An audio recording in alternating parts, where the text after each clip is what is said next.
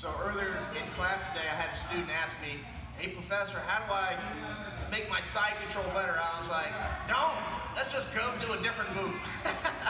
So my reasoning was, you know what, look, it's important.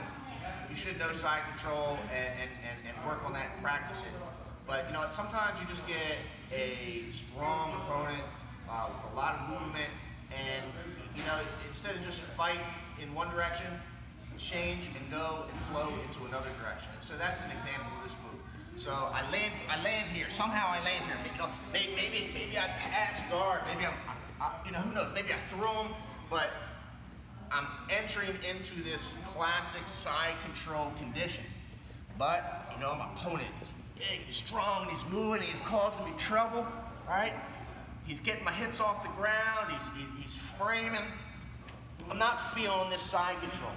So what I'm going to do, right? What I'm going to do is I'm going to kind of two things at once. I'm going to post my right hand on the ground right next to his hip like this, like a ramp.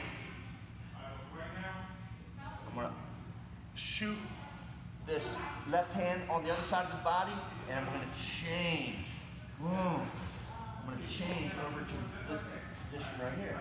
So in Judo they call this Kamishiho Gatami, or Kazuri Kamishiho Gatami, otherwise known as north-south. So once I get here, I'm looking immediately for this lapel. Once I get this lapel, I pull it down. Now, I can stay here, continue controlling, but eventually what I'm going to do is I'm going to look for this other side. I'm going to look for under here, this other underhook. I'm going to grab the other lapel. Once I get that, that's it. It is extremely hard for a human being to try to get out of this position. Even just like this. I mean, this isn't how I'm going to do it. I'm just showing that even without my body pressure, he's being controlled. But I'm going to try to control him. I'm going to try to smother him. I'm going to try to take his breath from him. I'm going to try to take my hip bone and drive my hip bone into his face. I'm going to do all that good stuff.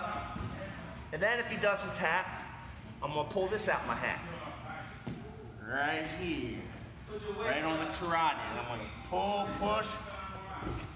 That's a good one right there. Sometimes they'll block. Sometimes they'll push that way, and you go the other side.